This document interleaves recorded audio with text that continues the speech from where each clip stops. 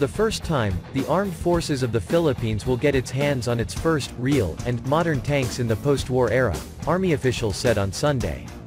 This after the AFP announced it was expecting the delivery this month of 20 Israeli light tanks that would be turned over to the Philippine Army's Armor Division based in Camp O'Donnell in Capas town, Tarlac province.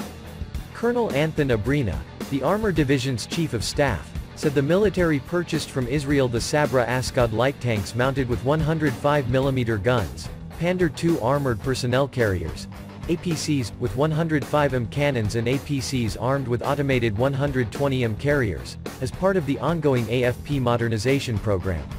Ito, young tanke talaga, these are real tanks. What we have now in our inventory are APCs, mounted with low-caliber firearms, Abrina said.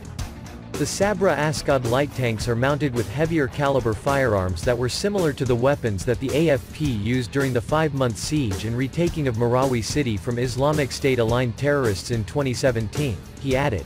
Lt.